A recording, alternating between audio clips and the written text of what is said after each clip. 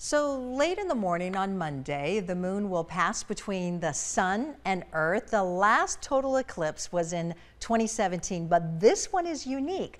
13 fact finder Brooke Wagner is here to tell us why. Brooke.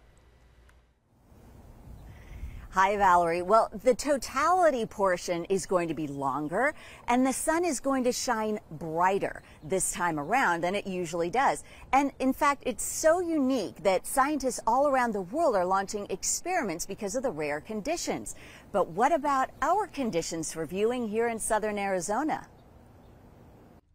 The moon's shadow will cover the sun, trailing a dark swath across Mexico, the United States, and Canada. Arizona is on the fringes. But 13 News checked with NASA, and though we won't see the sky go completely black, we will see it get much darker. It'll be about 100 miles wide, and it'll be passing all the way from Texas to Maine. This is the area where the moon will block the entire solar disk. That's called totality.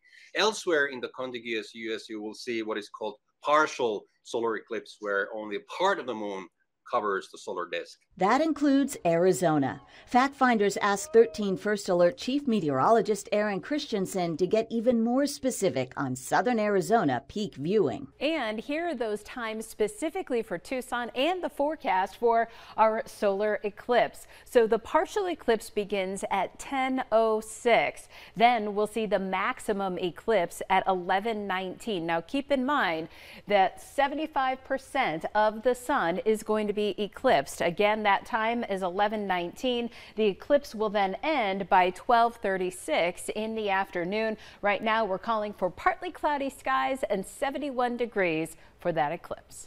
Aaron says there are a couple of big reasons you don't want to miss this event.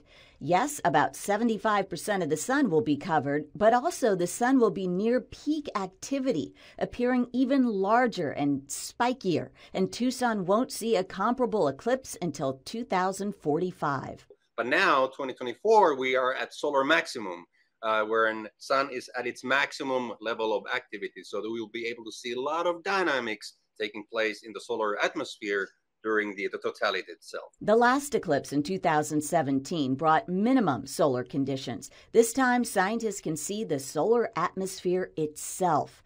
That bright activity makes the eclipse more wondrous and dangerous. The only time it's safe to view is when the whole sun is blocked, and that won't happen in Arizona. So looking at any part of the bright sun peeking from behind the moon through a camera lens, binoculars, sunglasses, or a telescope without a special filter will instantly cause eye injury. That image permanently burned onto your retina. It happens to dozens of people every eclipse. Certified eclipse glasses are starting to sell out, and there are lots of fakes. But there's another safe way to watch, with a pinhole projector. It lets the sun shine through, reflecting an inverted image.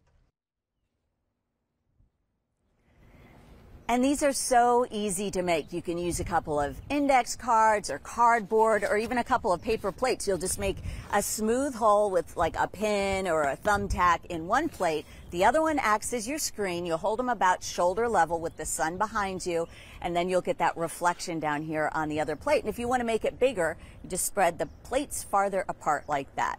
We have a lot more information, including our 13 News investigation on those fake glasses and how to tell if the ones you have are real. That's with this story on KOLD.com.